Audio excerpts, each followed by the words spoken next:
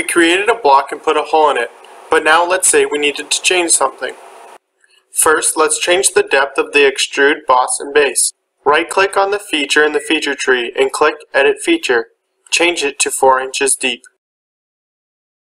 If we look at the front face, we can see that the cut extrude is no longer all the way through. This is because we made the hole only 3 inches deep. What we need to do is to make the hole go all the way through, no matter what the length of the part is. Let's edit the cut extrude by right-clicking on the cut extrude in the feature tree and clicking the Edit Feature button. The drop-down at the top shows we are making a blind hole. For a blind hole, you need to define how deep you want the hole to go. Click on the drop-down box and you can see all of the options available. Through all is the end condition we want. This will make your cut extrude cut all the way through your part in one direction. Through all both cuts through both directions. Up to next will cut up until the next feature or face. Up to vertex will cut until a vertex that you specify.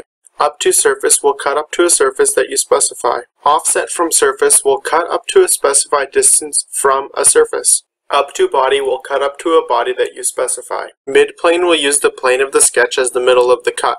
It will cut the same distance in each direction.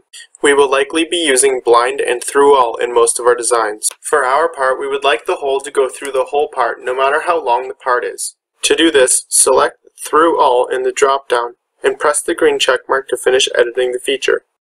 Hopefully you now have a better understanding of the different end conditions in extruded cuts.